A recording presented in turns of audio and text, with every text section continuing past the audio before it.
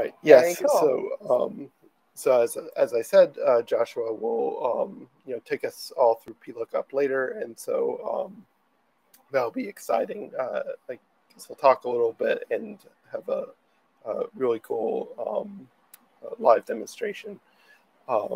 So we'll start off with a non-ZK related cryptography topic, but one that I'm sure will still be of interest to many of you here.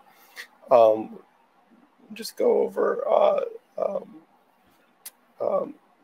this project that we call Ferveo, which is in collaboration with Osmosis Labs. It's a great collaboration that we've had with them, and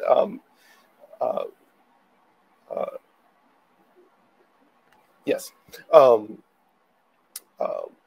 Okay. Just having a little technical issue. All right, there we go. You can follow along because it's HackMD slides. You can follow along with this link, and you can browse the slides at your own pace. Although most of the technical details about Ferveo will be released in a technical paper relatively soon that we're currently preparing, that will have all of the nice math and proofs and other details that will be very interesting. But for right now, I want to go through the high-level overview of what we're trying to do and some of the design decisions that we've made. Okay, so what is Ferveo? Well, there's this problem that blockchains have encountered, especially as more and more finance applications move on to the blockchain. This problem of minor extractable value, or MEV. And the idea of minor extractable value, which is perhaps a little bit of a misnomer, because it's not just miners that can extract value in this way, but pretty much anyone who has some kind of advantageous position on the network, where they can control in some way how transactions are executed on the network, including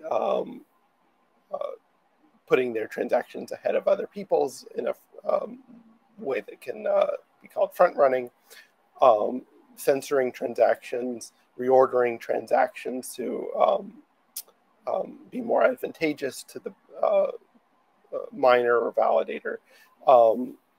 In many cases, in fact, these entities don't actually have any kind of formal role in the network, but nevertheless, they have better connections and are able to monitor the mempool for incoming transactions or that kind of thing. And they're able to, because of whatever advantages that they have, be able to change how the transactions are executed and extract some value. And in cases of like front running, this sort of lowers the utility of the network. It makes it less useful for other people because if other people are trying to do their trades in the network, but they keep getting front run and extracting some of the value of these trades, then there's not as much usefulness of this network for those traders. So there's some great articles on this, some technical research by this Flashbots group, and some amazing articles on the concept of a deep forest, which I encourage you to read, but many of you may already be familiar with. Solving this issue or addressing this issue of minor extractable value is going to be important for blockchains going forward.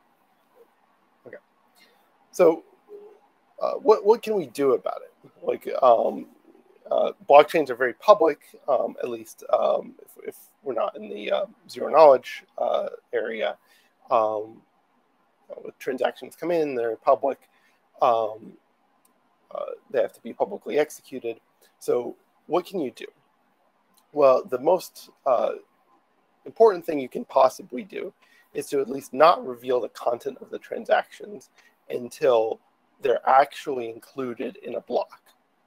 And the block is committed and the ordering of the transactions are committed, only then do you want to reveal what the content of the transactions actually were.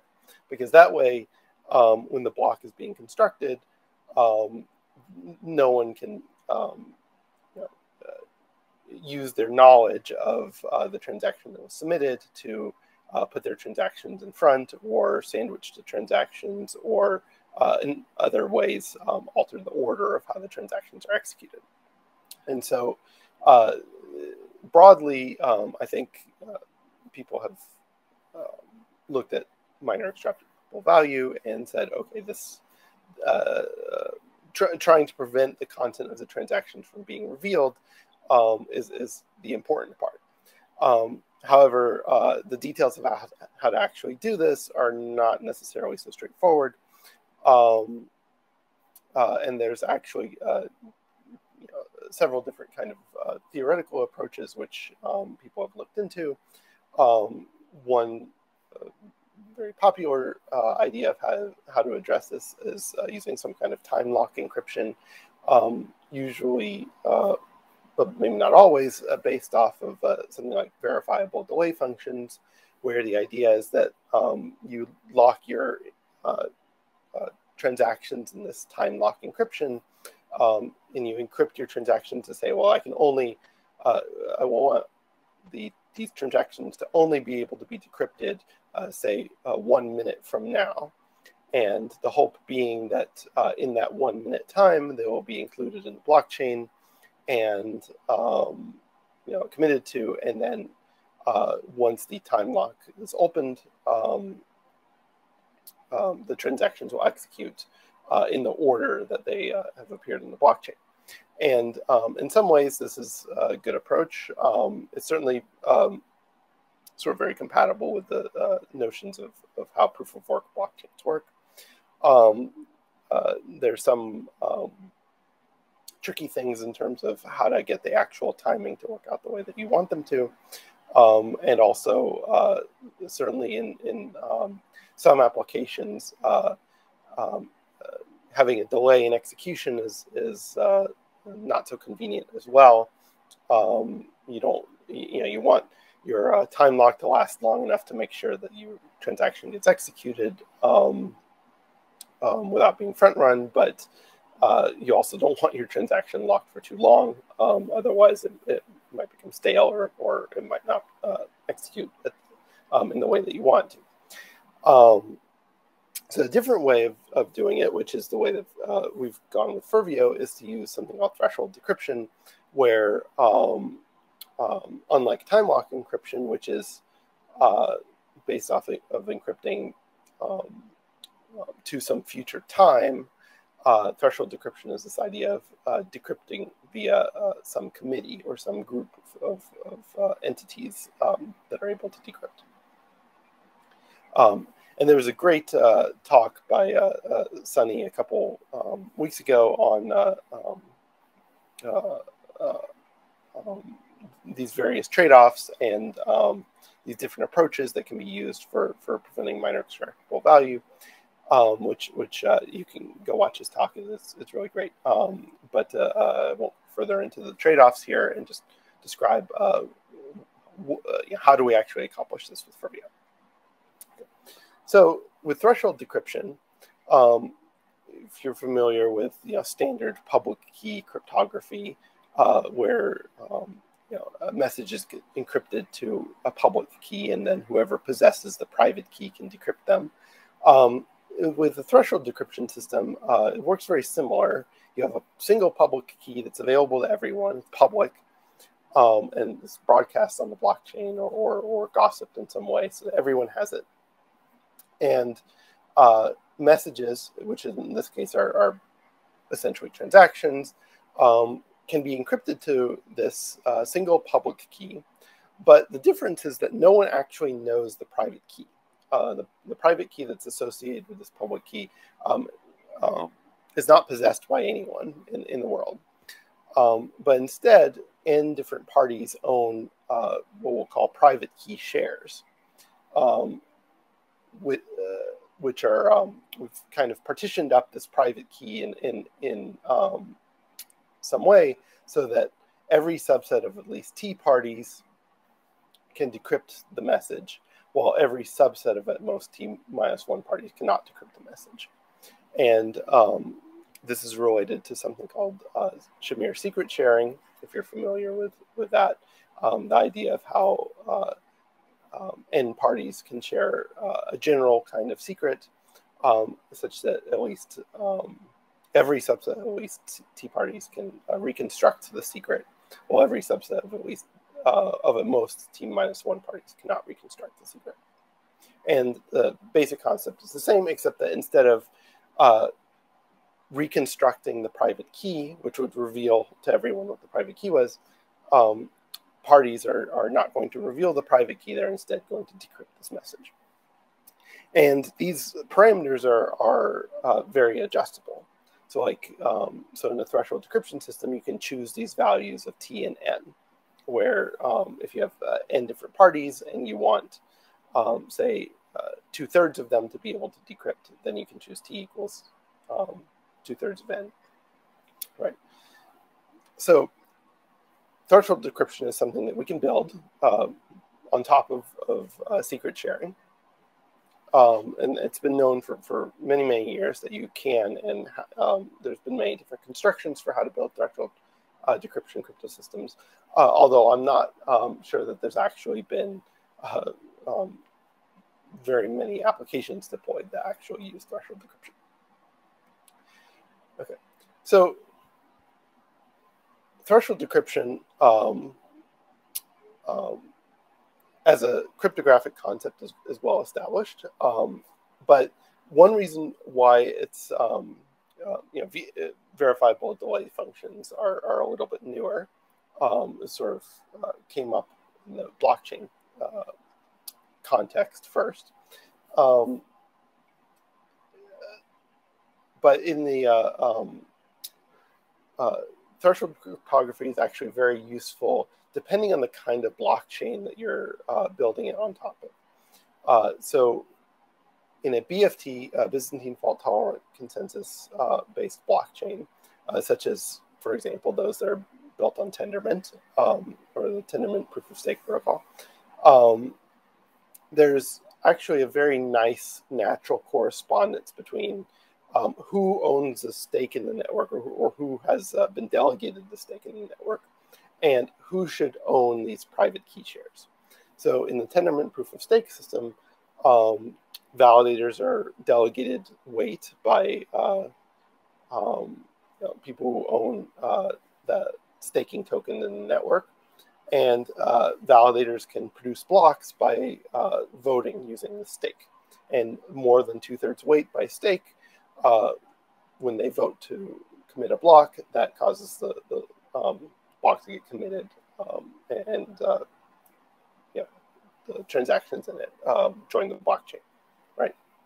And so, at least sort of qualitatively, you have this very, very natural correspondence. The validators, which already have been delegated this stake in the network, this authority in the network, to say, okay, if some threshold of stake has voted to commit these blocks, then the blocks become finalized, and the blockchain progresses forward. And so it's very, very natural now to say that these validators should also have these private key shares and be able to decrypt these transactions, subject to the same 2/3 weight threshold. And so this makes using threshold decryption in this proof of stake world a lot a lot more of a natural choice than maybe using time lock encryption. So here's the basic idea of how we want the transaction model to look like. Validators are going to generate a common public key in some way, a single public key that everyone using the blockchain should know. This public key gets broadcasted in some way. Alice wants to do some kind of transaction, so she builds the transaction in the way that she has her wallet software that builds her transaction for her. And the wallet is going to encrypt her transaction to this public key. So she encrypts the transaction so that no one can know what's contained in this transaction, but presumably it can be decrypted later at some point. So once Alice broadcasts her encrypted transaction, validators are going to get this encrypted transaction in the mempool, and validators are going to include this encrypted transaction eventually in a block. Validators, because they have no idea what's in the transaction, are going to have to use just what little information they have to decide when and how to include Alice's transaction. So maybe she's included the gas amount and the fees and that sort of thing, but otherwise no one can actually tell what her transaction is or what kind of transaction she might be doing, and therefore it makes it much more difficult to front run or get MEV from. And so validators are going to include Alice's encrypted transaction in the block. Whoever is constructing the next block, because in the Tendermint proof of stake, this is very sort of well described, like well specified about how blocks are proposed and voted on. So whoever the block proposer is will scoop up a bunch of transactions from the mempool, add it to a block, and then the network will come to consensus on that block. And what we want to happen is that when the validators are voting on this block to decide whether to commit to it, they should be committing with their decryption shares of Alice's transaction, but essentially the decryption shares of every transaction in this block. But the idea is that we want to make sure that the exact moment when 2/3 of stake is voting for this block, that 2/3 of the private key shares are also voting for this block. And therefore, as soon as you reach this 2/3 threshold, the block is finalized, and you also have enough decryption shares to actually decrypt Alice's transaction and execute it. So that's the model that we're trying to get to.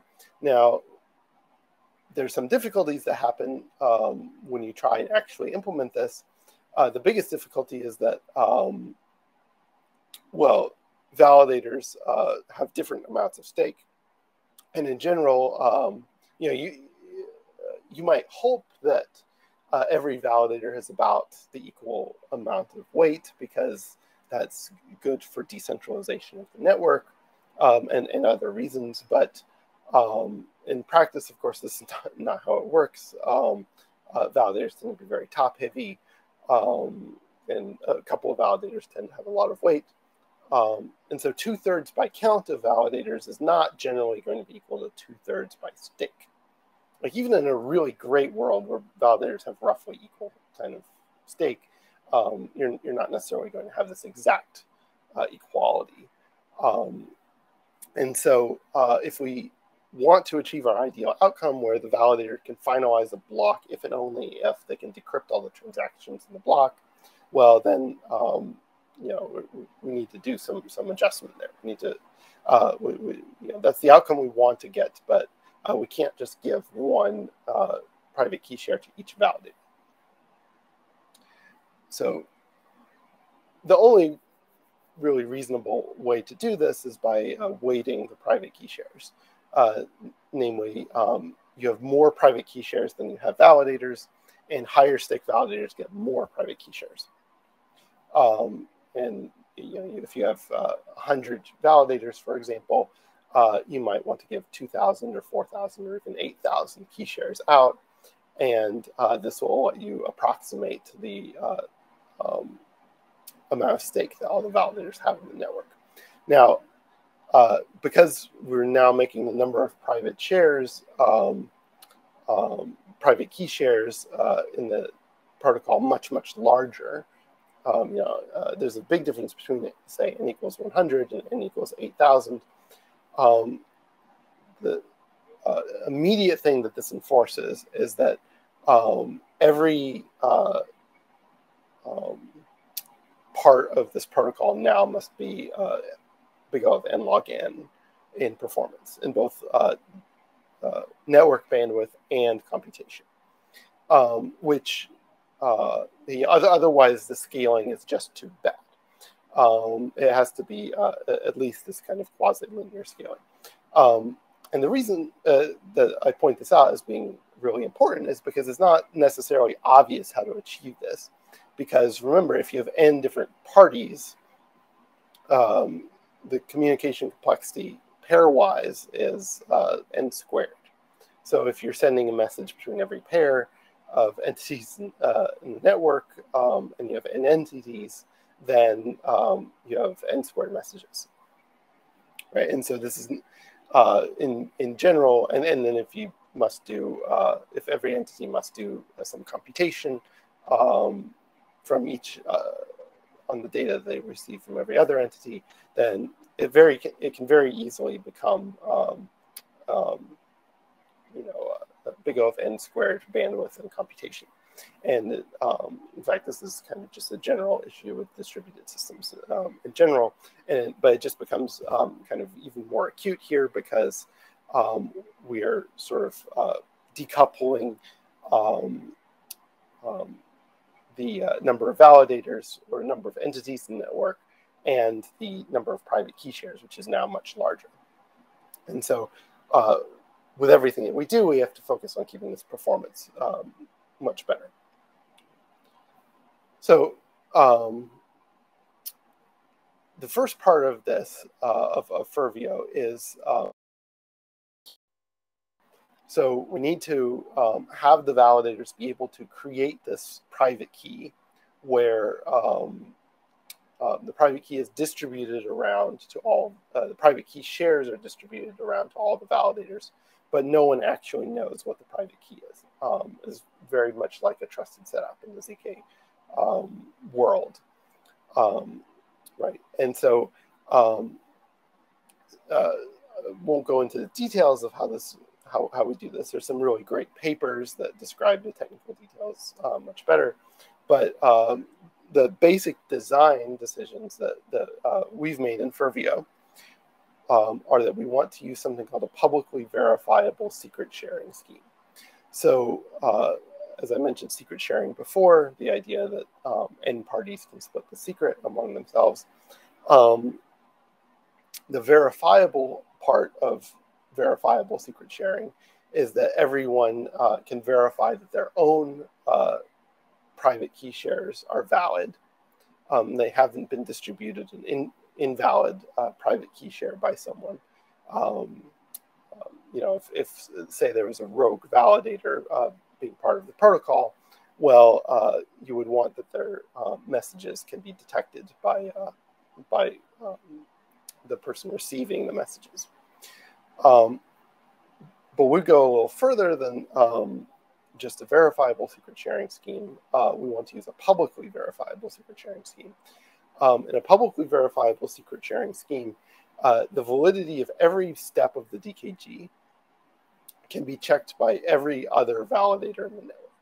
So this means that the validators are going to engage in this key generation protocol, and they're going to share messages with each other.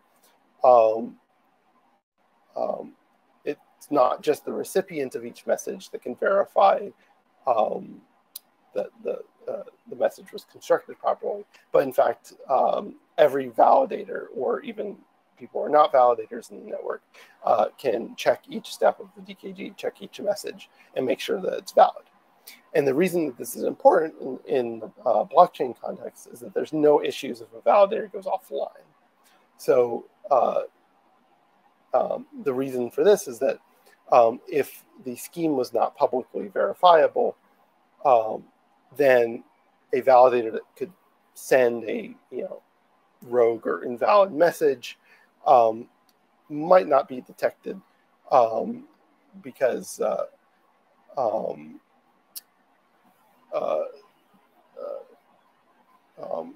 if the validator that's receiving that message has gone offline for some reason, either on purpose or if there was like a denial of service or something, or if there's just any issue that caused them to go offline, this invalid message might not be detected. And so the distributed key generation gets much more complex when you have to have additional rounds of communication where a validator has to be online and file a dispute if a different validator is acting in a malicious or Byzantine way. Okay. And so our primary objective here is that we're going to avoid that. We want to avoid that as much as possible. We want to use a publicly verifiable secret sharing scheme where if a validator goes offline, then they know that all of the messages that they would have received if they were online are still good. Okay, let's see, we have a question. Would it be possible to use a hierarchical secret sharing scheme to account for the weights of each validator and thus reduce the number of shares needed? That's a good question, and it's one that we struggled with for quite a while ourselves, trying to figure this out and reading all of the literature about secret sharing. So the answer, the short answer to this is that you can, but you don't necessarily gain very much. And the reason for this is that is actually kind of quite deep. Secret sharing is an information theoretic construct. It's actually based off of polynomials and interpolation, right? If you're familiar with secret sharing, is not actually based on like a cryptographic construction necessarily. And so the problem with information theoretic schemes is that you don't actually get many opportunities to do like compression or aggregation or anything like that. And so if you have a secret sharing scheme, which you want to have, parties have different weight in them, then very oftentimes the size of the private key share is going to grow with the weight rather than anything else, grow linearly with the weight. And so if you adopted a different kind of secret sharing scheme, for example, there's secret sharing schemes that are not based off of polynomials, they're based off of like Chinese remainder theorem. There's actually many different secret sharing schemes that people have proposed, but sort of a common thread amongst them is that unfortunately, when you actually try and implement them, it's very, very difficult to sort of beat the simplest secret sharing scheme of sharing a polynomial, evaluations of a polynomial. Which that's not to say you can't beat that, but certainly a simple scheme is very much more straightforward to implement and optimize. But sort of as we found, we were able to get the secret sharing scheme to be very performant. It's just it's mostly a matter of dealing with the high amount of bandwidth required because of the high number of private key shares, and also making sure that our implementations are all very fast computationally, algorithmically fast. This big O of n log n algorithmic complexity. Okay. So the other important property of our distributed key generation is that we actually use a synchronous on-chain message passing protocol. And this is actually quite a bit different than most of the academic literature on distributed key generation. A lot of the interesting work in recent years has been on in the asynchronous model, that is, maybe I should say a partially asynchronous model, where entities are passing messages between each other, perhaps using a gossip protocol, and there it becomes much more difficult to achieve like a big O of n log n overall complexity, and also maintain the synchrony of the network. Synchronizing things in general is just a very difficult thing to do. I mean, that's why blockchains are interesting.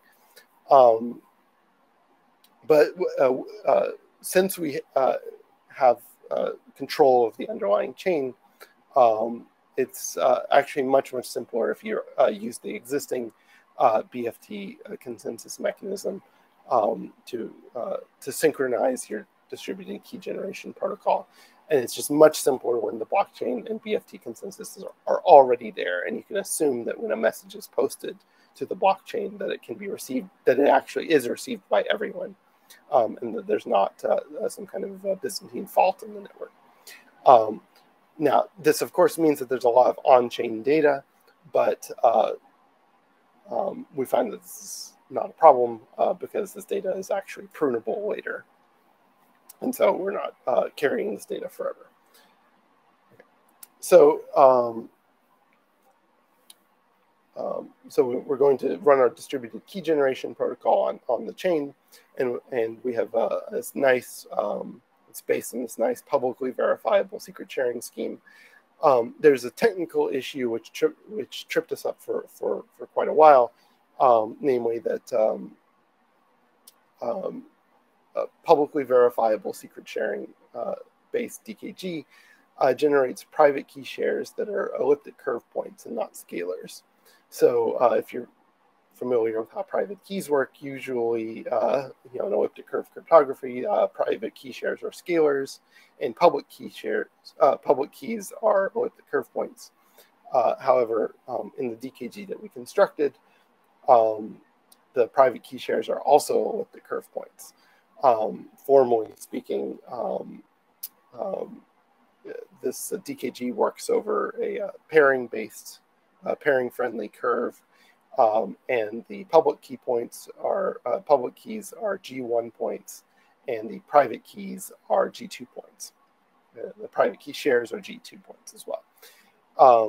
And this is a problem because it becomes very difficult to use like existing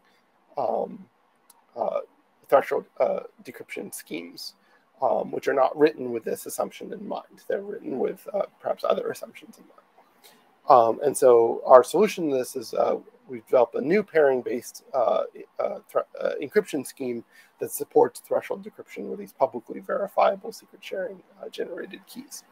Now, just one aside, there was a nice paper this year by Groth, the same Groth as in Groth 16, who described a PVSS-based distributed key generator, which actually does generate private key shares that are scalars. However, the scheme that we're using is quite good enough, quite high performance, and simple enough that we can continue using the PVSS scheme that has this private key share property. Okay, so what are the optimizations and features that are really interesting and perhaps unique to Ferveo? First is that everything is being done using fast big O of n log n algebra operations. So if you're familiar with, of course, secret sharing in general, or perhaps just inferring things from what I've said so far, secret sharing involves a lot of polynomial operations, multiplying, adding, interpolating polynomials, evaluating polynomials. There's a lot of these polynomial operations which happen in the secret sharing process and in the threshold decryption process. And they're sometimes, but not always, optimizable using like FFT techniques. It turns out that there's actually a quite general field of fast polynomial operations, fast polynomial algorithms, which allow you to do all these operations in the required n log n speed. And so where we've implemented all of these operations and integrated them into our distributed key generation and threshold decryption implementation. And so that's going to allow us to scale up the number of private key shares to the level that we want without destroying the performance completely.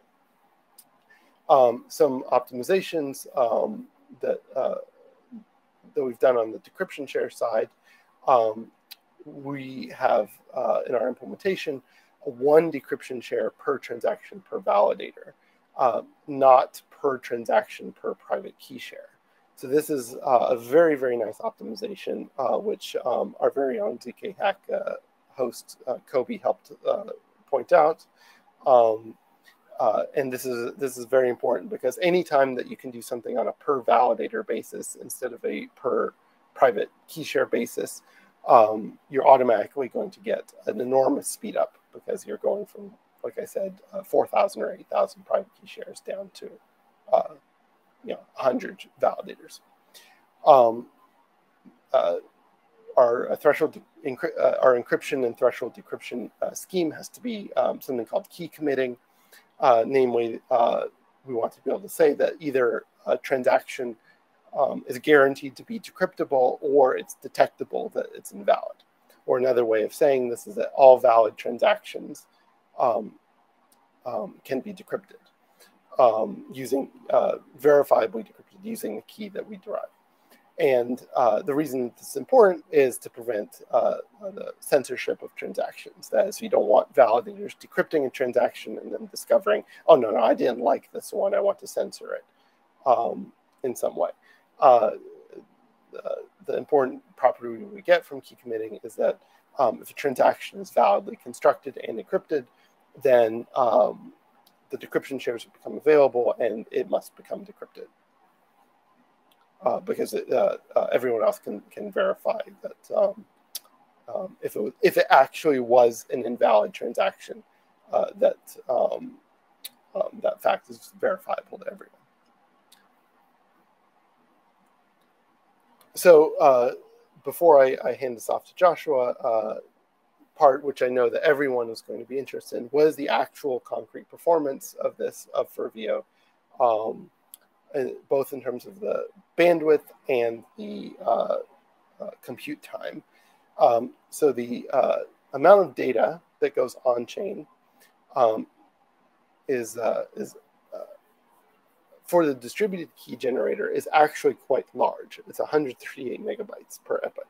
So if you refresh your key, say once per day, you're putting this large amount of data on the chain. However, the trade-off is that it's actually prunable. So it's more of an issue for gossiping all of this data around. It's not very efficient to gossip this data while the DKG is running. However, in terms of your long-term storage costs, it's actually not important because once the DKG is done and the epoch is passed and the key has expired, you can just prune all of this data from your blockchain. And if you have the ability to build your blockchain in a way where it's prunable, then you maybe don't care so much that your DKG uses so much on-chain data. And then the actual data that sort of is important on-chain, the decryption share and the ciphertext overhead is going to be quite minimal. Your decryption shares are very small amount, basically 48 bytes per transaction per validator. And so maybe, if you have a lot of validators, this can add up per transaction. But as a general rule, it's actually very, very small. It's much better than if it was, again, 48 bytes per transaction per private key share. And then the ciphertext overhead from encrypting to this public key, couple hundred bytes. This is also mostly unavoidable. Performance-wise, a rough single-core measurements on my laptop, and so it should be much better on actual like validator hardware. We managed to push most of the compute into a per block compute, so it takes about 4 seconds of compute per block to do to sort of do all the prep work for doing threshold decryption for that block, and then a really insignificant 16 milliseconds extra compute per transaction. The cost has been so if you have many transactions, you're actually amortizing this 4 second cost over the many transactions in that block. And so even for a very high number of transactions, like 100 transactions per block, you still don't actually have that very much total compute time. And you know, if you parallelize this over many cores, if you have 32 or 64 cores, this should make this quite feasible for validators to do over you know, over all of their blocks, right? You know, some validators might have to upgrade their hardware, but that's an acceptable trade-off against, you know, running a proof of work miner or something, right? Is not that significant to add some more cores. Okay. Let's see. You can check out all of our work in progress, the public repository. Certainly appreciate any comments or feedback or other insights that you might have. Any interest, any questions? Let's see. Share papers related to DKG or PVSS. Yes, a DKG in the wild is a great one. There's one that a lot, in fact, that put us in contact with you know, Kobe about this in the first place, on aggregatable DKG. In fact, our DKG is very, very much closely related to this aggregatable DKG, except, of course, the aggregatable DKG is more interesting overall in the asynchronous context, where they get this big O of n log n performance asynchronously, which is a much bigger achievement. The fact that we're doing everything synchronously makes things makes the full aggregatable DKG unnecessary, but in every other respect, our DKG is very, very similar to the aggregatable DKG.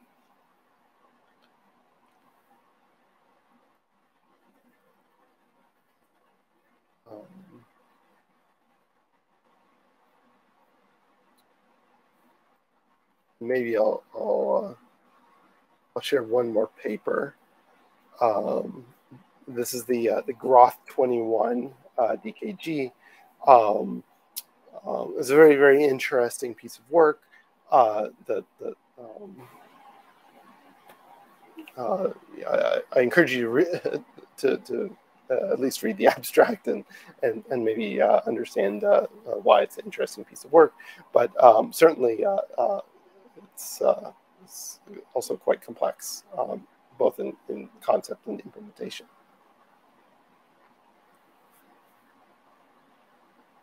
Okay. I think that took quite a bit of time, but yeah, I think Josh, thank you so much for this talk. I guess if there's any other questions, Joe, do you want to just kind of stick around in the chat if people wanted to ask more? Yeah, absolutely. Perfect. And Joshua, do you want to maybe jump in here? Joe, I think you're going to have to turn off your screen for Joshua to share. Let's see. Yeah. Perfect.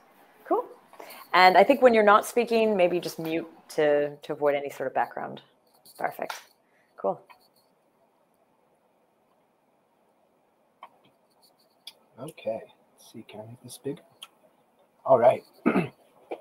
So yeah, I'm going to present on Plonkup, a protocol which combines both Plonk and plookup protocols into one. Well, let me just find where I'm at here. So what is Plonkup? It's a method for unifying the Plonk and plookup proving schemes. Plonk came out first. Plookup came out a bit later.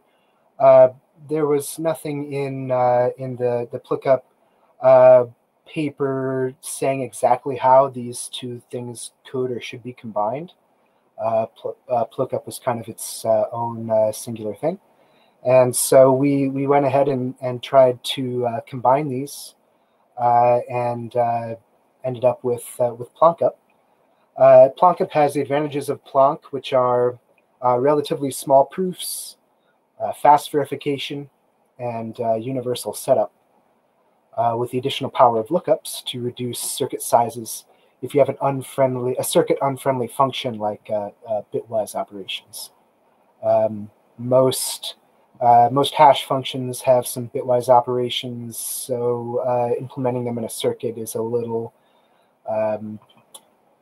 inefficient. But with lookups, you can increase the efficiency a lot.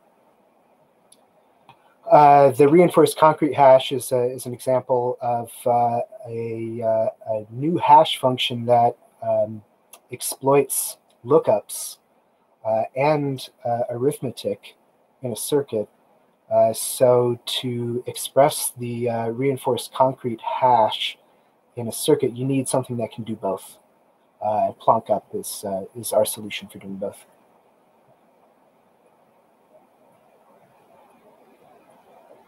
We've been following the convention of using the term Plonkish to refer to a family of protocols that descended from Plonk. If you just say Plonk, no one knows what you're talking about because there's so many different kinds. So if we're referring to the family of protocols, we just call them Plonk-ish so that people know we're talking about a whole group of protocols that have some similarities. I think it was some folks at ECC that started using Plonkish as in this way. So some examples of Plonkish protocols are Plonk, the original, Turbo Plonk, and Ultra Plonk, which I always get confused which one is which, but one is referring to custom gates, one is referring to lookup gates, and possibly also custom gates. Like I said, I forget what's what. Plookup, which is for lookups only. Plonkup, which is our version of lookups and arithmetic. Halo 2, which uses Plonk with a different polynomial commitment scheme, and Faflonk, which just came out, and also this is the first time I'm ever pronouncing that out loud. And I don't know, maybe you're Plonk here someday. There's so many different Plonks. Everyone should try and make their own Plonk, I think. It's a good exercise. Okay, so what characterizes a Plonkish protocol? They can't be characterized by their polynomial commitment scheme or their gate structure because you can change those. You can swap out the polynomial commitment scheme. You can use KZG or Kate commitments. Halo 2 uses an inner product argument like bulletproof style commitment scheme. But you could theoretically swap it out and use something like Fry, turning Plonk into a kind of Stark. So you can't really call something Plonkish just by its polynomial commitment scheme or the gate structure because you can use custom gates, which can be basically anything. So what does characterize a Plonkish protocol? You have fixed width gates, which could be custom. You have a universal setup, So you can run one trusted setup that works for any circuit below a particular size. Plonkish protocols usually exploit a Lagrange basis in order to gain some efficiency there. So in a Lagrange basis, you represent your values by points or evaluations on polynomials rather than coefficients or some other thing. And they have a grand product argument. The original Plonk uses a grand product argument to show that there's a permutation of variables that shows their equality. Plonkup has a different product argument. Plonkup combines those. I just see a question here. What's fixed with gates? With Plonk, you don't get unbounded fan-in like you do with rank 1 constraint system. With R1CS, you can do basically unbounded additions in a single gate. With Plonk or Plonkish protocols, you don't get to do unbounded addition. You could make your gate have many additions if you wanted. You could make it have 8 additions if you wanted. But it's fixed.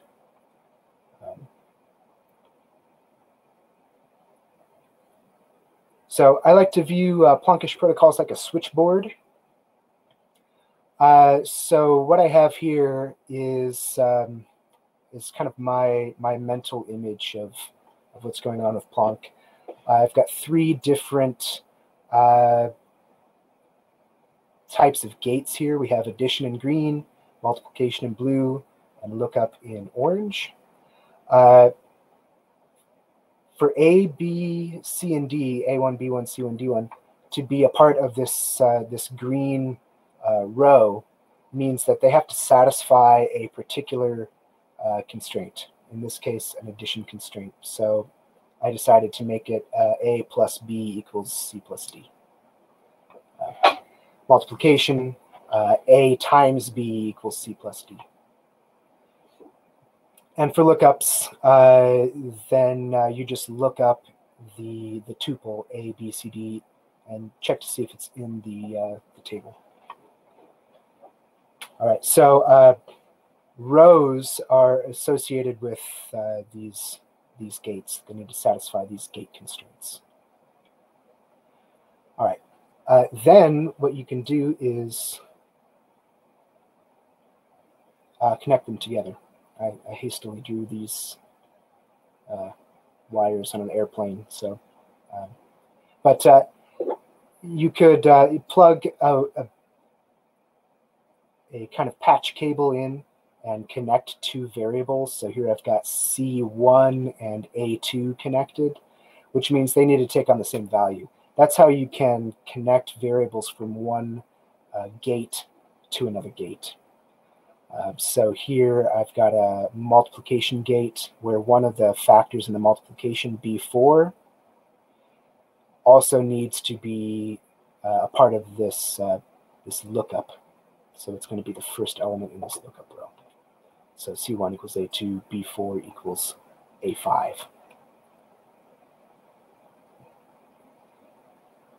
Before I get too far, I just wanted to give some terminology so you know what I'm talking about. Wires are columns of the prover's private inputs to the circuit, and they're vectors of length n. So if I scroll back up here, I'll try not to do too much scrolling.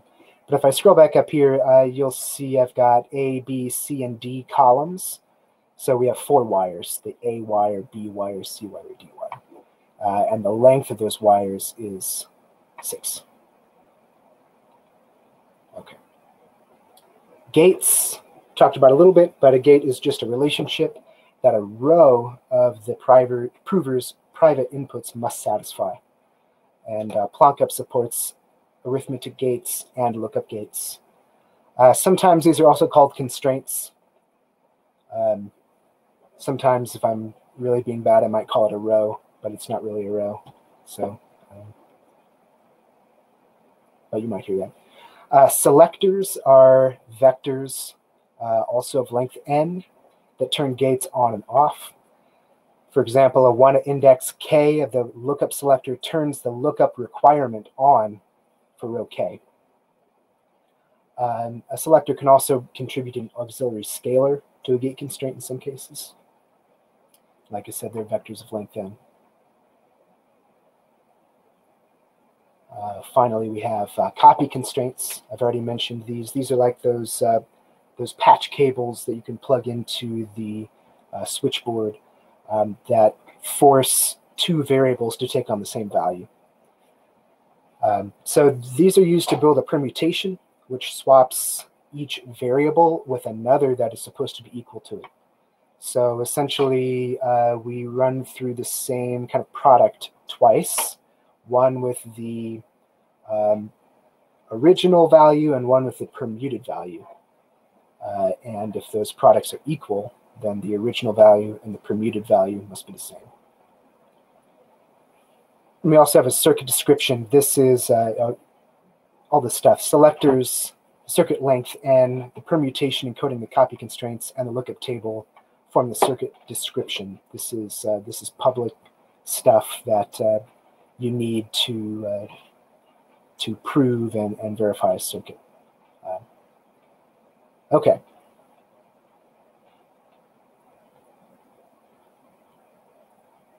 Here's what our lookup table will look like.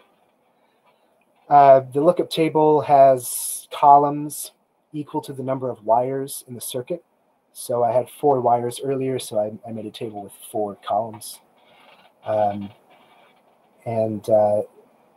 We will take those values of wires in a lookup gate and see if those same 4 values appear as a row in this table. I'm going to do a lookup. Okay. I made a lot of slides. I made way more slides than I needed, so I'm not going to go through all of these, or not all of them in depth. You can see these slides. You can take a look at them later if you want to look at more of these arguments. But I will stop here for the grand product argument. This is what I was talking about before, where we check these copy constraints. So what we have is 4 wires, A, B, C, and D. And we multiply up all of these terms into a big product.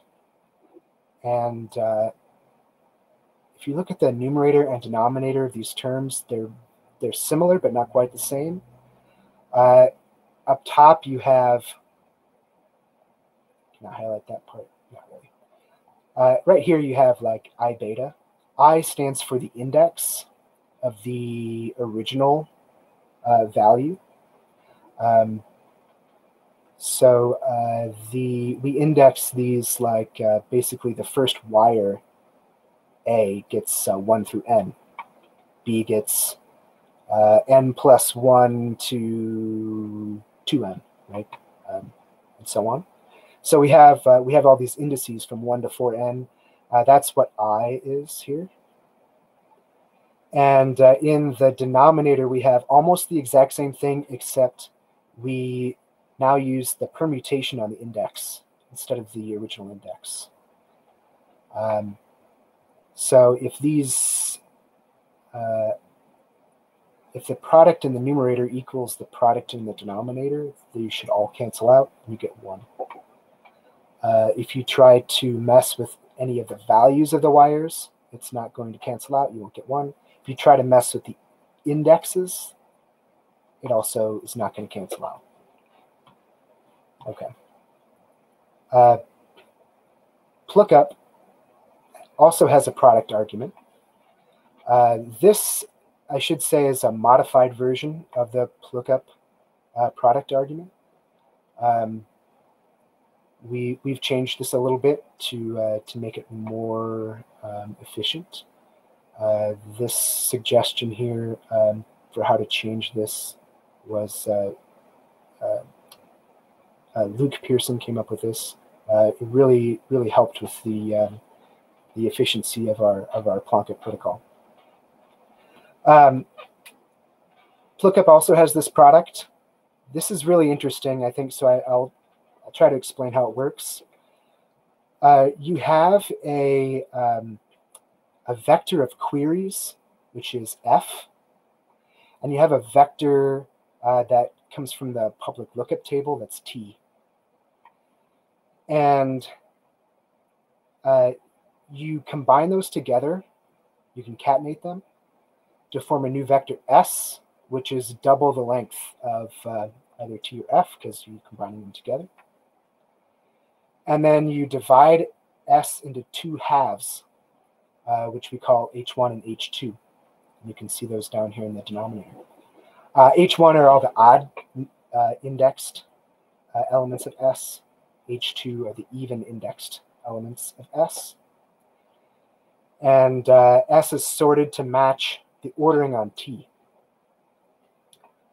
Okay, so what happens here is that these denominator factors will run through all of the elements of S, and you can actually see here, if you look, we are not just going through the elements, we're kind of pairing up adjacent elements so that we have a first element and we have the next element, which is multiplied by delta. So all of the pairs of elements as you go through S are run through with these denominator factors. If that pair of elements that are adjacent matches a pair of elements from the table, then one of these denominator factors is going to cancel with this factor here. Sometimes the two adjacent values will be the same. When they're the same, they are the same because they are a table value and a lookup value, which means the table value and a query value, I should say, which means the query is in the table, and that's why we see it twice. We have a table value and a query value, they're the same.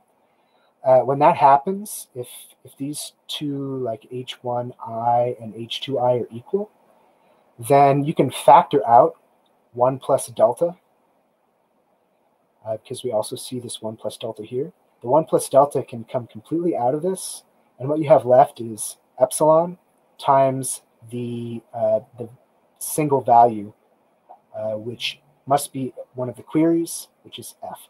So that will cancel out with these factors here. So as we run through this, this concatenated and sorted vector here, S, it's either going to cancel out with an element of the table or an element of the queries, if the vector is formed correctly. So this will all cancel out and you get 1.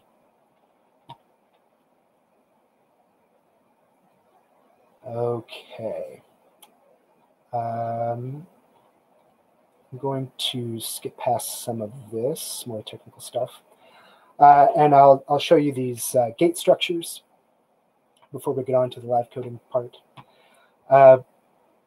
With Plonkup, we have two major kinds of gates. We have arithmetic gates and lookup gates. Here's an arithmetic gate. What you have are the prover's private inputs. These are A, B, C, and D. You also have selectors, QM, QL, R, O. We couldn't figure out a name for the fourth one, so we just call it the fourth one, Q4. And QC is a constant that you can add into a gate. So if you look here, this first term has QM times AB. So if the Q selector, the QM selector is of 1, then that means we are including A times B in this gate as a part of the constraint.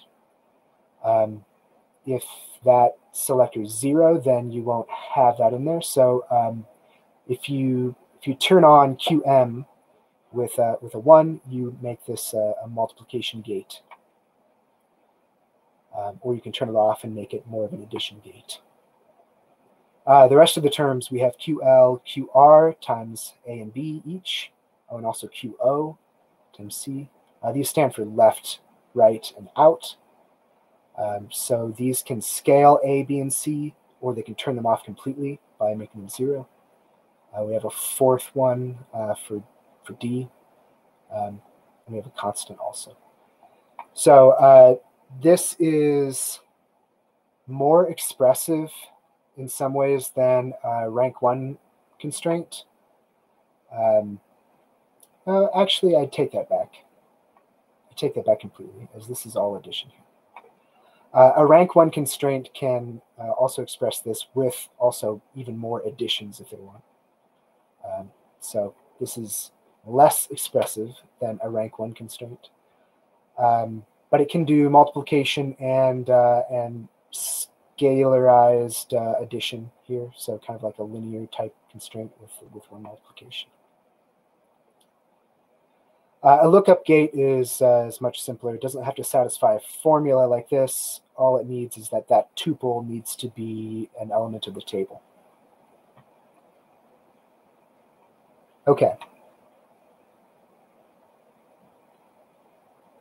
So if you want to use Plonkup, you can run a setup with Plonkup. Here we have the code for this.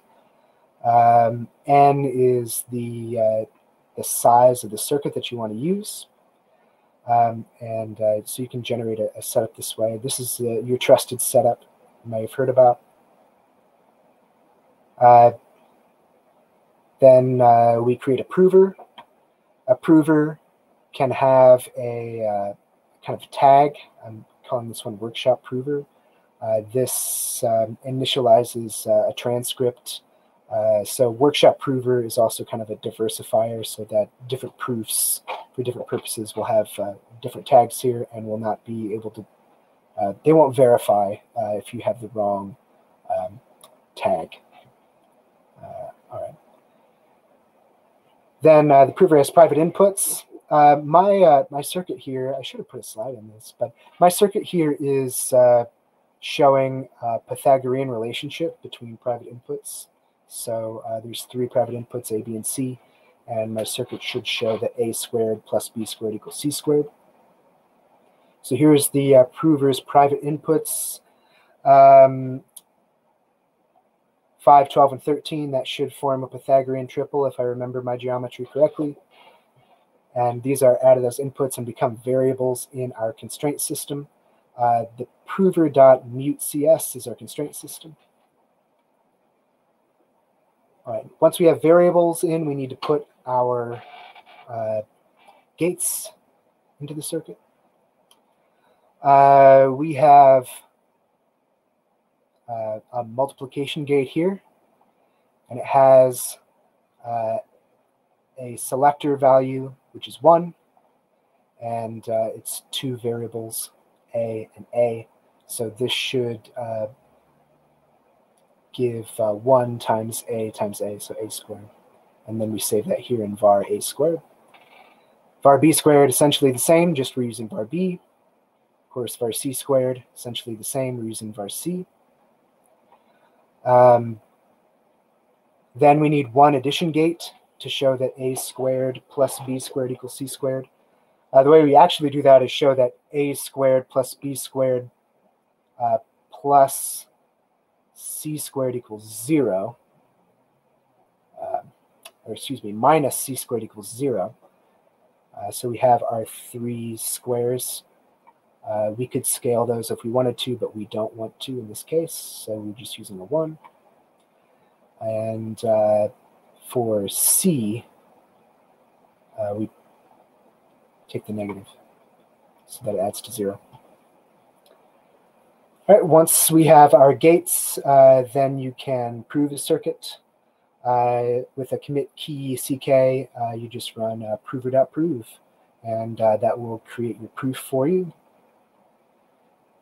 And then to verify, you need a commit key and a verifier key, but you just run verifier.verify, and that takes proof, verifier key, and some public information here, the public inputs and the lookup table, and gives you your result. I think I saw some interesting questions over here. David, what's the point of reordering T in T prime as well from enabling alternative ordering slide?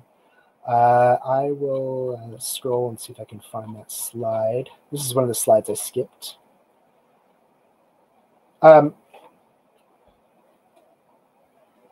We have to sort these vectors, and sorting can be kind of tricky.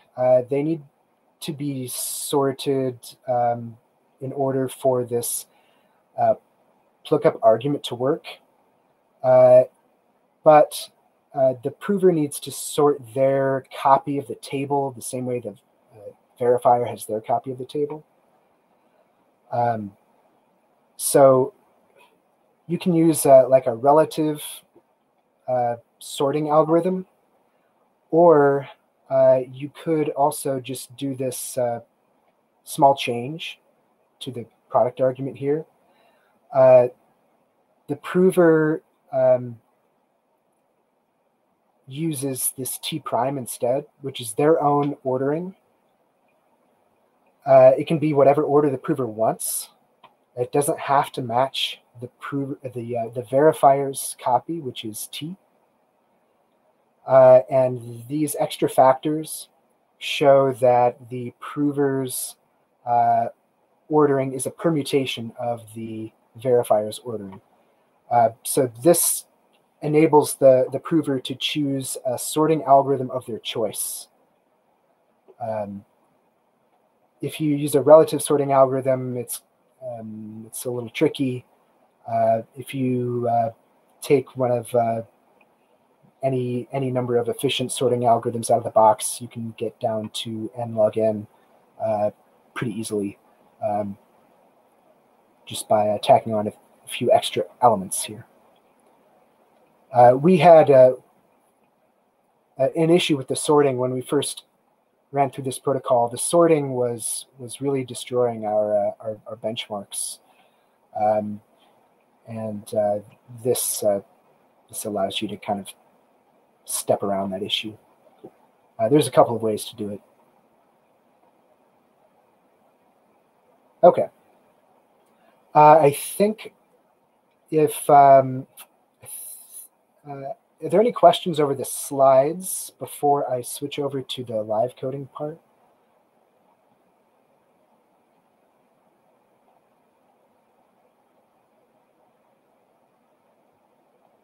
I don't see any new questions in Q&A. I'll go ahead and switch over now to the live coding. I kind of gave you a preview in some of the later slides. The syntax is going to be slightly different because I'm using a slightly different version of our library. Let's see here.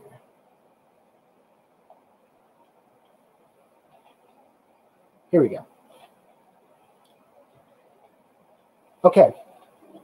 So what I'd like to do here for the live coding portion is show you how to use Plonkup to make an XOR table. XOR is it's a pretty common operation in hash functions. It's also not that easy to do with regular arithmetic gates. The main reason is that you have to break up the XOR into a bunch of little pieces, often just bits.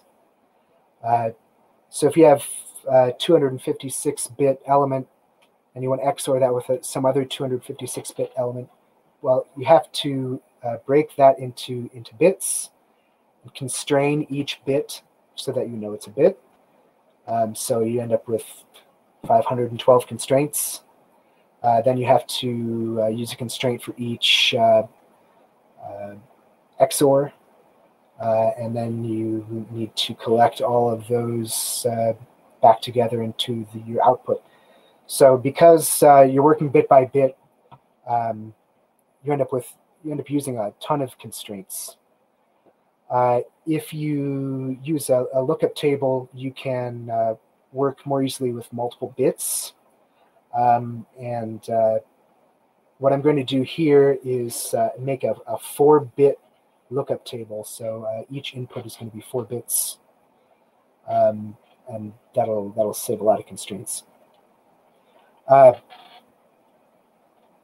We're just going to do an XOR between 2 bytes.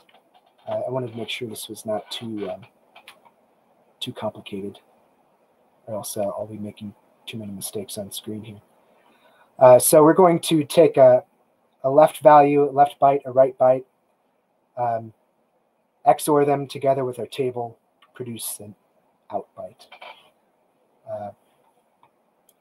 Sorry, Ayazid, I don't have a repo for you. Okay, so let me explain the different parts here. You've seen some of this already in the slides. Here's our main. N is the size of the circuit. Actually, it's bigger than the size of the circuit. It's the next power of 2, larger than the circuit. This size needs to be a power of 2 in order to make the FFTs more efficient. So once we have the size of the circuit, we can generate parameters. This is your trusted setup here. So this will generate enough elements in the setup to handle a circuit of size 512.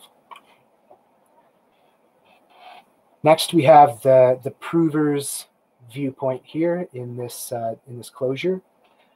The prover is going to generate random bytes here, 3 random bytes, or 2 random bytes, I suppose. The last one is the XOR between the left and the right.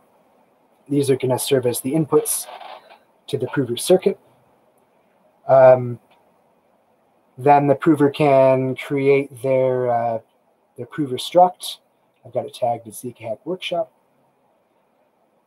Next, we will create the lookup table with this function. We're going to fill in that function, which was just above.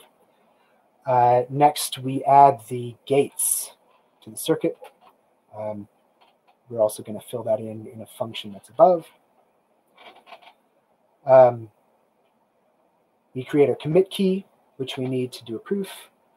We do some pre-processing on the circuit. Usually pre-processing is done once per circuit. Here, we're just going to do it on the fly. Then we also want to make sure that the verifier gets the same public inputs and the same lookup table. So we're going to grab these from the prover's constraint system and pass that along to the verifier later. Then we'll create our proof. All right. Once we have the proof created, if you look at the beginning of this closure, this will spit out a proof, the public inputs, and the lookup table. These two are public. Well, all of this is public. And the verifier will use this information to verify. So the verifier also creates their own verifier. This verifier needs to have the same exact tag here, ZK Workshop. The verifier appends the lookup table, attaches their circuit.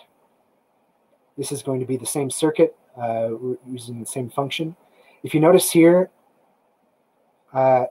these are the verifier's inputs to the circuit. They can be anything. I just picked some random numbers. I don't think that 7 XOR 2 is 1, but I didn't really check. I just picked some things. Those don't matter actually.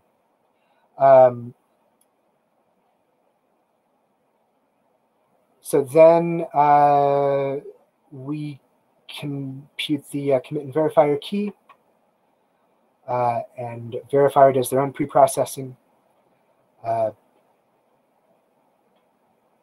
And then we can run this verification here.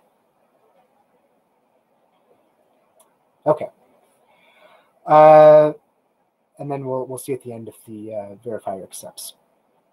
So what we really need to do is fill in these two functions, generate XOR lookup table 4-bit and example circuit.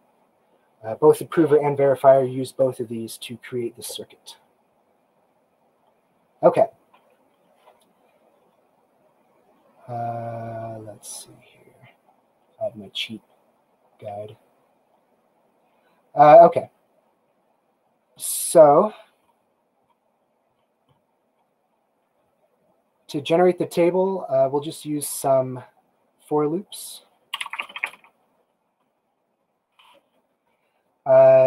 These are going to run through all 4 bits, so it's just going to go from 0 to 16. I is going to be the values in our first column. J will be the value in our second column.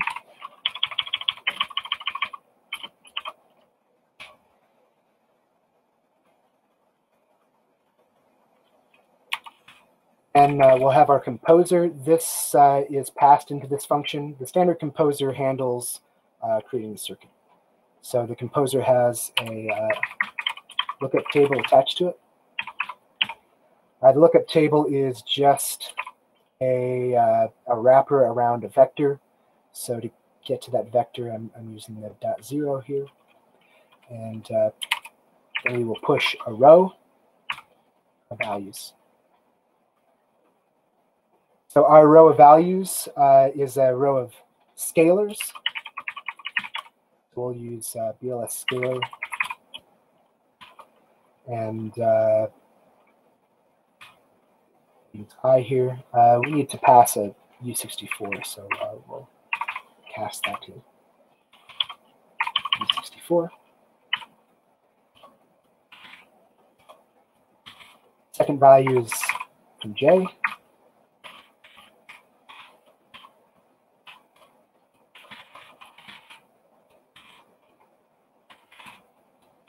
Third value is XOR of I and J. This version of the library basically defaults to a table that has 4 columns. We're only using 3 columns, so in the last column we'll just give it 0. Okay, and that should do it. This lookup table could be generated by anyone. It could be generated by the prover. It can be generated by the verifier. It can be published somewhere, downloaded, whatever. As long as prover and verifier agree what the table is supposed to be, XOR, then they can generate this table. Okay. So there's our code that generates our lookup table. Let's continue. Now we need our circuit. So here we will put in the gates and any computations that we need to do in order to form those gates.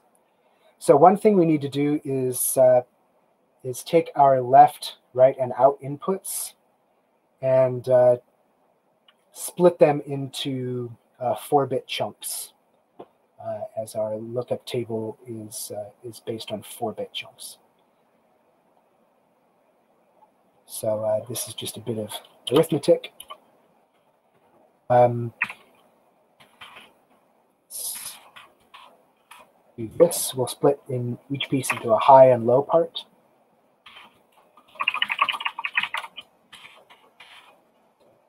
And create a scalar. For the high bits, we'll just take the left input and do an integer division by 16. And we need to cast that as U64. So yeah, bits integer division, that'll get you the 4 high bits. If you want the 4 low bits, do almost the same thing, except you switch this to odd. So there we get our high bits and our low bits, and this converts them into a scalar. So we'll do this with all 3.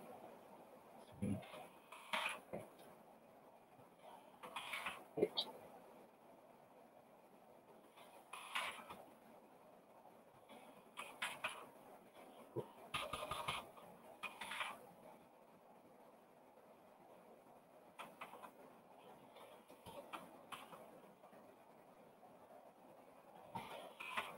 Out.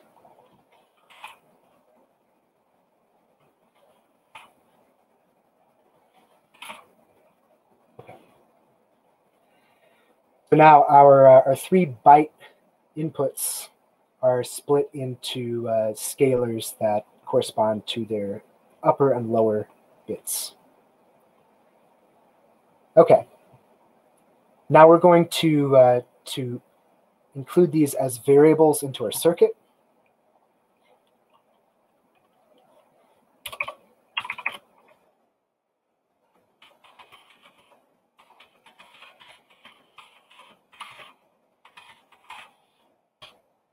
So we take our composer and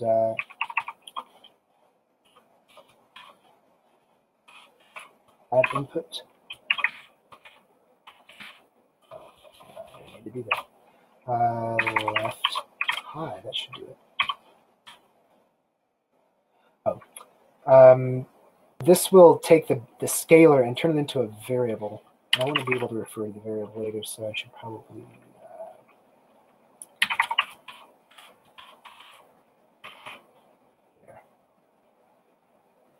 So our scalar input will turn into a variable in the composer, and we need to do this with all 6 pieces.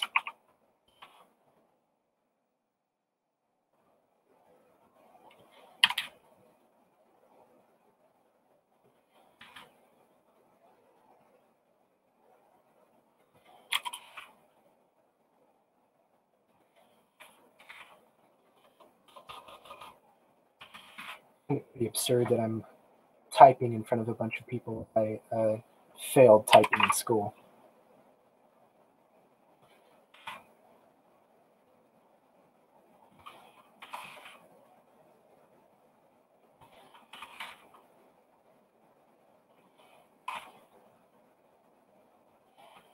Okay. Oh, wait a second. That needs to be low. That needs to be low. Oh, these need to be changed too. Okay. All right. Looks good.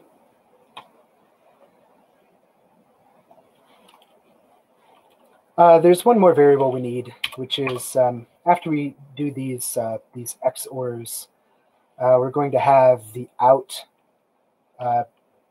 bits and the out high bits and the out low bits. We want to combine those back together into the out variable here. So we'll also include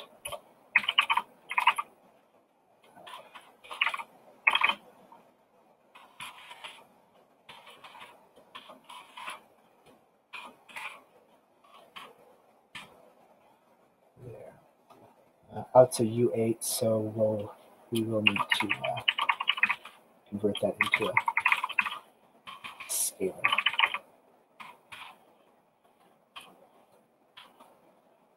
Okay. Here's all the variables we're using. Next, we can add the gates.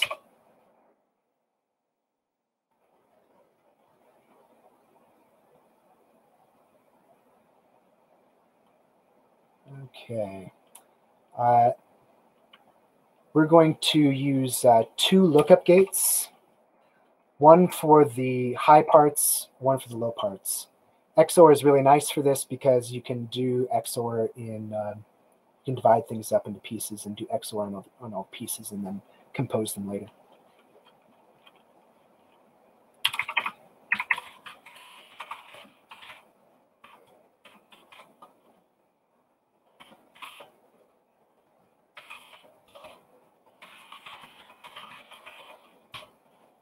Okay, so we pick our composer and do a lookup gate.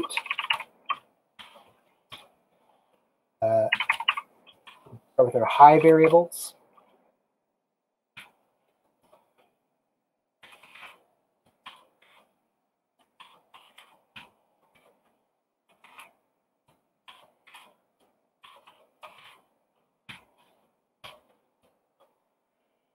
So as I said, this version defaults to a width 4 table,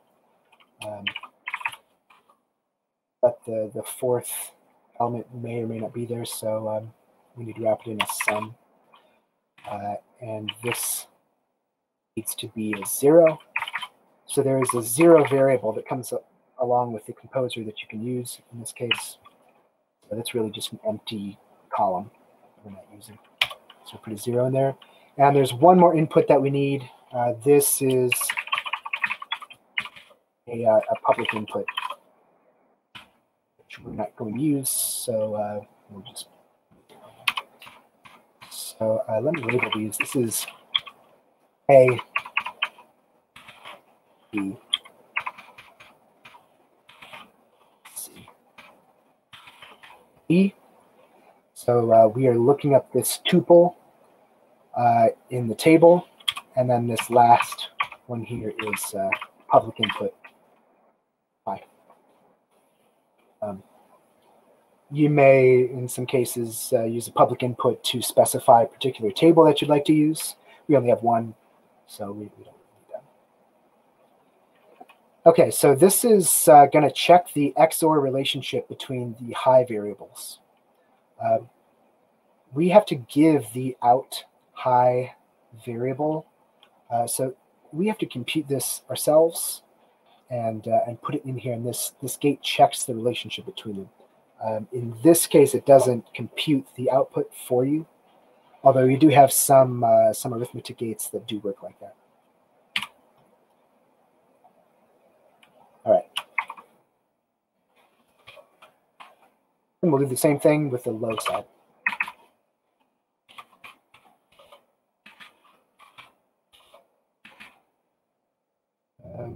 Still going to be 0. That's still going to be 0. So I think that's good for our lookup gates. So this checks that the high bits actually XOR up to out high, and the low bits actually XOR up to out low. But then we need to combine those back together and check them against our out here, which is also encapsulated in this variable out var. So we need one more gate. This is just going to be an addition gate. We're going to kind of reverse the this decomposition that we did up here, where we split things into upper and lower.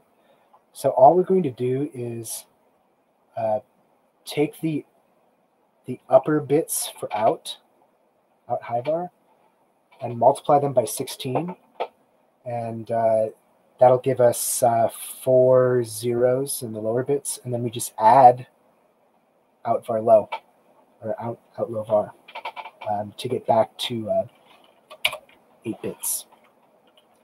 So this is an add gate.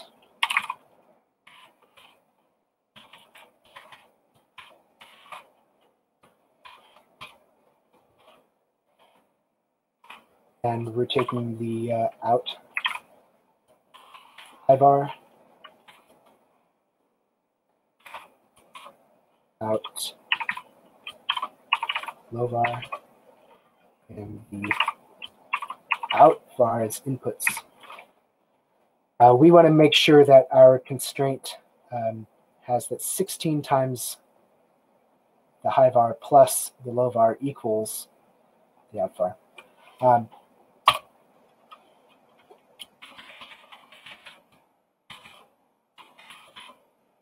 It's going to be our multiplier on the high var. I'll label all these later, just like I did these. Okay. This is going to be our coefficient multiplier on low var. This will be our coefficient multiplier on the out var. It needs to be 1, but because we're trying to constrain these to be equal to one another, or all add up to 0 rather, we need to make it negative. Then we have 2 more scalars that we can put in. But we're not using these really, so we'll just 0.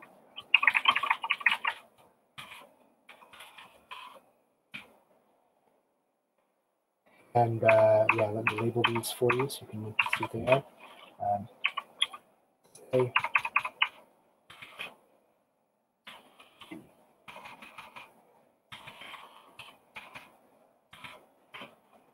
You can see, and then these are selectors. This is the QL selector that modifies A. This is the QR selector, which modifies B. Not doing much modifying because it's 1. Then we have the QL selector. No, I already did that. QO selector. This is a constant, you see. Most of our gates you can add in a constant as well. And this is public input. I'm not really using.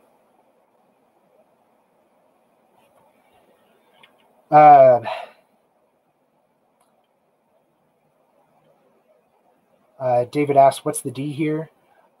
This particular style of gate is written to just have 3 inputs. So it just automatically puts in zeros for D. We have multiple versions of these arithmetic gates. Some allow you to set every single variable in that long constraint. Some are more focused, so where if you only need 3 inputs, you can just use the 3 input version. So, yeah, D is the 4th one. David asked. Okay. Let's see. Will that do it? I think that'll do it. So we just have 3 gates in our circuit. 2 lookup gates, which compute the XOR, and 1 addition gate, which repacks those 4-bit chunks back together into an 8-bit byte. Okay, so if I've done this right and I haven't made any mistakes, we should be able to run this. We'll see. Let's see.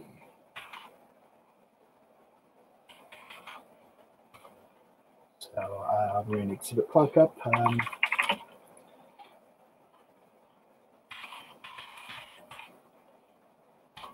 Do a cargo on release, and hey, can you see that? Yeah, it worked.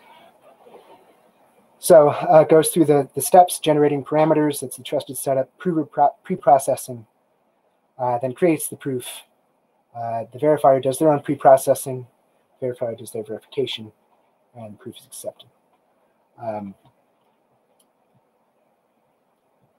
So the proof was accepted because our inputs really did correspond to XORs in the gates here. Here's where we got our inputs. Left and rights were random, but then we did the XOR between left and right to get our out. And so it should work, and it did. But what if I mess this up a little bit? an XOR and use add a +1, then this should not verify. And actually, you'll see what happens. Okay. Now, make sure save it first before you compile.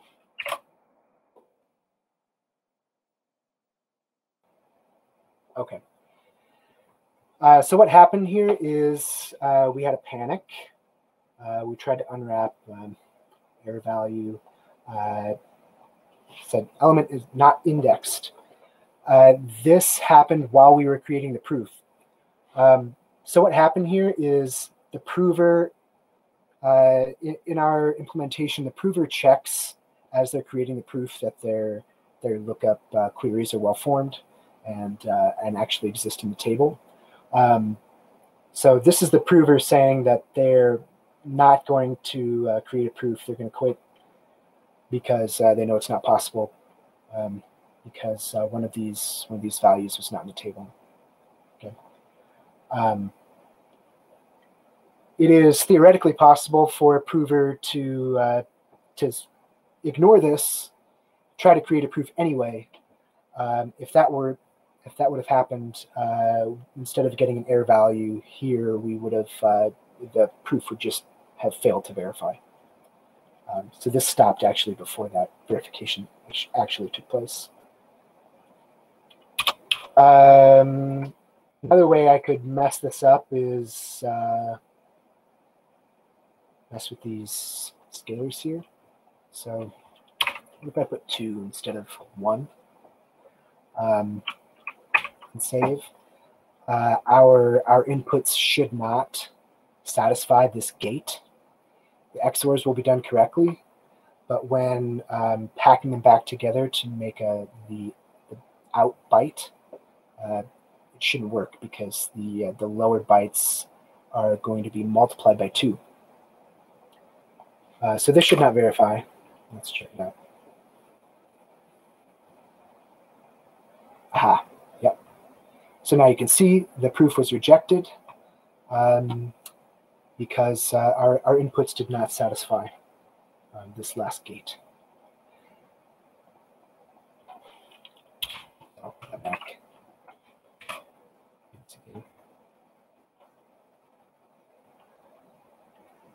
All right. In the interest of time, I kind of skipped past some things that you probably would want to do if you were actually designing a circuit. I only ever checked that the out byte is formed from those upper and lower bits here with this last add gate. The inputs left and right were never checked. So this decomposition where they're split into high and low, this is never checked in this circuit. If you were really doing this, you probably would want to constrain those or check that the left inputs actually correspond to the high and low that we say they do here. This computation is not done in the circuit. This is just the prover's own private computations. They can do however they want. So there's nothing forcing them to actually decompose these inputs correctly. Only the outputs are constrained with that last gate. But this actually kind of corresponds to a lot of normal use cases because often you have inputs to a circuit or a portion of a circuit that are outputs from earlier parts. And so they might be constrained in earlier sections. So I kind of was thinking of that scenario when I was practicing this example circuit. But it wouldn't be too hard. I'm not going to do it now, but it wouldn't be too hard to add checks on left and right the same way that we have them here for out, just by copying and pasting this. All I'd have to do is change the outs to left and right. Should work.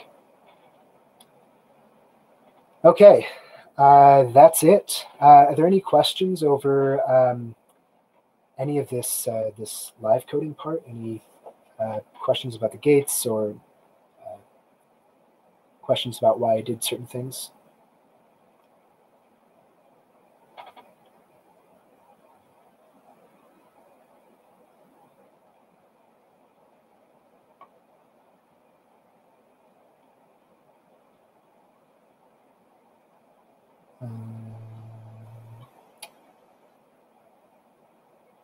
Joseph says, great demo, thanks. You're welcome. A little bit more for questions.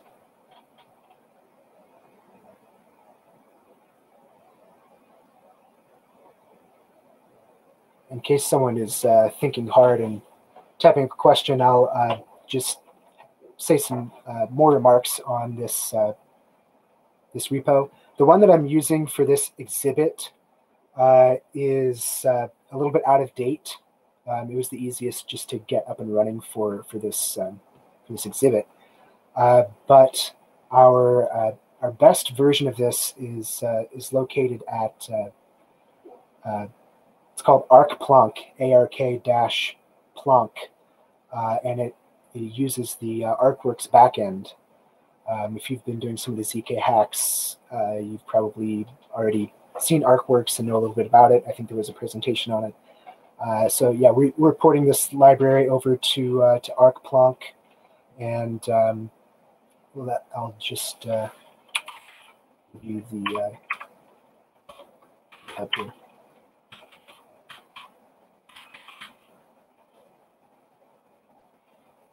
Rust ZKP / ArkPlonk. The library is not complete yet. We're working on it, but it's actually a little nicer than this one that I'm using here. Very cool.